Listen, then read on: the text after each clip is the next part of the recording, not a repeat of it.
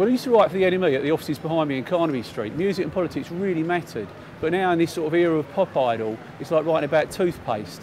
You get these quite militant UK acts like Estelle, Baby Shambles, Asian Dove Foundation, Kano, doing campaigns like Love Music, Hate Racism. But the NME has turned into smash hits. When Tony Parsons and Julie Birchall from the NME talked about, compared to the Tom Robinson band, every other musician was wanking in the wind, they were laughed at. It was seen as ridiculous because he was viewed very much as a public school phony. And even though musically I preferred The Clash, that man was a real education to like a comprehensive kid like me.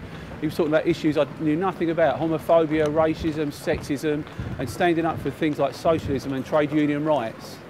As a budding NME writer, I used to go to festivals, see bands like Steel Pulse play Ku Klux Klan, or the Specials talk about Ghost Town, and it was like an act of insurrection to me, and it inspired my band, the Anti-Social Workers, and our producer, the Mad Professor, and lots of NME writers turned artists like the Redskins, Attila the Stockbroker, Stephen Wells, Mars, to try and change hearts and minds in a very small way through music and the spoken word.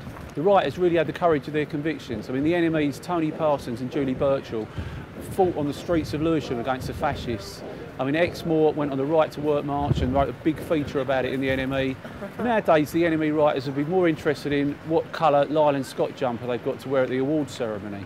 The NME used to have a huge circulation and a massive cultural clout under the editorship of the mighty Neil Spencer.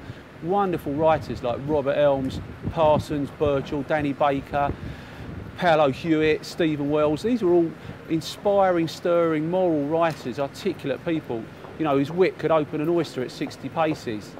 Music was very much underground, and we were like a secret society of mavericks. It was street smart and delicious, and to many it was the best job in the world.